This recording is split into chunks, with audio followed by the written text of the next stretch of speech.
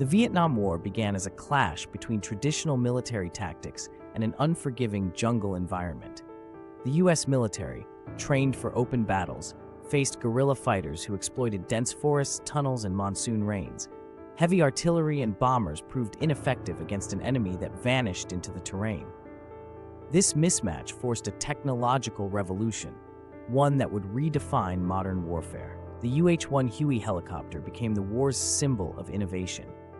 Unlike trucks bogged down by mud, Hueys inserted troops into enemy territory within minutes, evacuated casualties, and delivered supplies under fire. By 1968, over 5,000 Hueys operated in Vietnam, flying 11 million combat hours. Yet, their rotor blades also made them vulnerable. North Vietnamese gunners learned to aim for the distinctive wop-wop sound.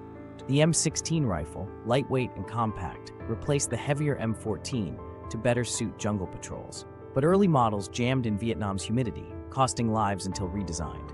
Meanwhile, the North's AK-47 thrived in harsh conditions, its simplicity making it iconic.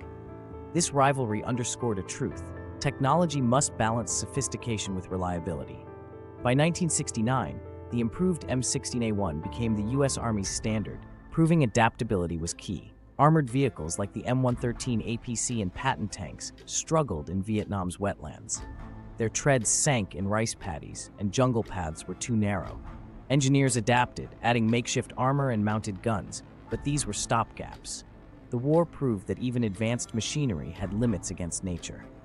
Ironically, the North's low-tech bicycles, carrying supplies down the Ho Chi Minh Trail, often outpaced convoys.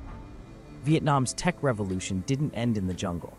Hueys evolved into Black Hawks. The M16 birthed the M4 carbine. Night vision devices first tested here now dominate urban combat.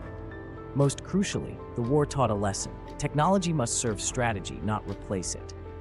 Today's drone pilots and special forces still study Vietnam, not for its victories, but for its hard-won innovations.